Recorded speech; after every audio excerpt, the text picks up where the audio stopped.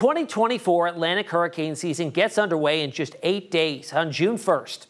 And this morning, NOAA released its preseason outlook on how the season might play out.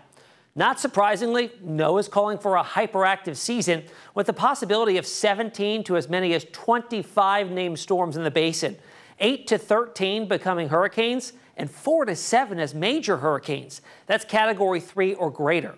Now, this is a big deal. It's the most aggressive preseason outlook from the government agency ever. For comparison, the 30-year average storm count is 14 named storms, 7 hurricanes, and 3 majors. This hyperactive outlook isn't an anomaly. Other preseason forecasts are almost identical. So why? What's happening in the environment that's giving such confidence to forecasters that this season may be one to remember? Well, a huge ingredient is the abundance of very warm ocean waters. You need water temperatures of at least 80 degrees to facilitate the heat transfer necessary for tropical development. The current Gulf of Mexico water temperatures are 2.6 degrees warmer than normal. The Caribbean, similarly warm, while the main development region is warmest at 3 degrees. Here's some context. Current water temperatures are at the levels we normally find in early August. Now, over in the Pacific, off the coast of Ecuador, we have the opposite occurring. Ocean temperatures are rapidly cooling. Just last season, this area was anomalously warmer, causing an El Nino. Now, NOAA gives a 77% chance that La Nina develops and is present during the peak of the hurricane season.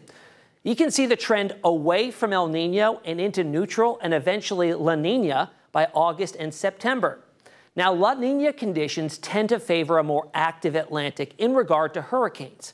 You can clearly see the correlation here. From 1986 through last season, years with a La Nina present significantly outperformed El Nino years in storm counts. Now, with such a bold forecast, there's a possibility we use up all the 21 names on deck for this year's season. But what happens if we need more? A new supplemental list of names replaced the Greek alphabet after 2020. These will be called into service if warranted. Now remember, just because an active season is forecast does not mean landfalls are a sure thing. Once a storm forms, the steering mechanisms in play become extremely important on determining where they will go.